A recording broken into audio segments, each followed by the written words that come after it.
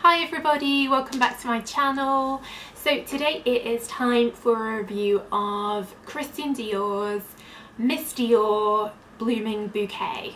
So Miss Dior normal eau de parfum is like a consistent bestseller, and Miss Dior Blooming Bouquet is kind of like a version of Miss Dior. So it comes in a very similar bottle, it's just square rather than oblong, and it has pink liquid in it, not to be confused with the Miss Dior Eau de Toilette, which comes in a similar bottle. The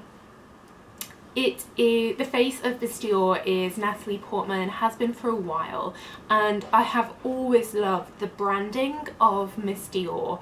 You know, I think the colours are beautiful, the adverts are gorgeous, clearly very expensive. It's kind of Dior's flagship perfume, and I can see why it is always such a good bestseller, purely down to the branding, never mind when you get to the actual smell itself.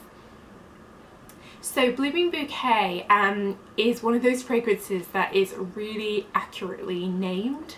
It really does smell like a bouquet of flowers. So I'm wearing it just now, and the main floral notes that you get, and you really do get a floral notes here, are like a peony and roses.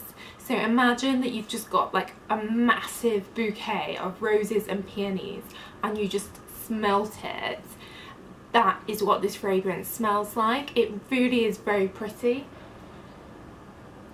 Underneath that you have the notes from Miss Dior, the sort of apricot type notes, a little bit sort of sweeter powdery undertone, but the Blooming Bouquet element of it is the dominant fragrance. I'd say maybe 70 to 80% of the smell, and then 20% is that kind of powdery apricot of the original Miss Dior.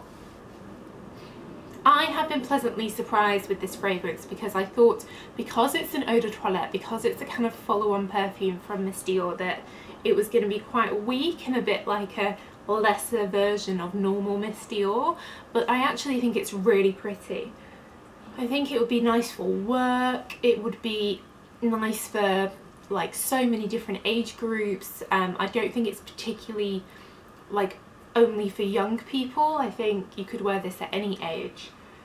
It's incredibly feminine, like incredibly feminine, and it's very romantic.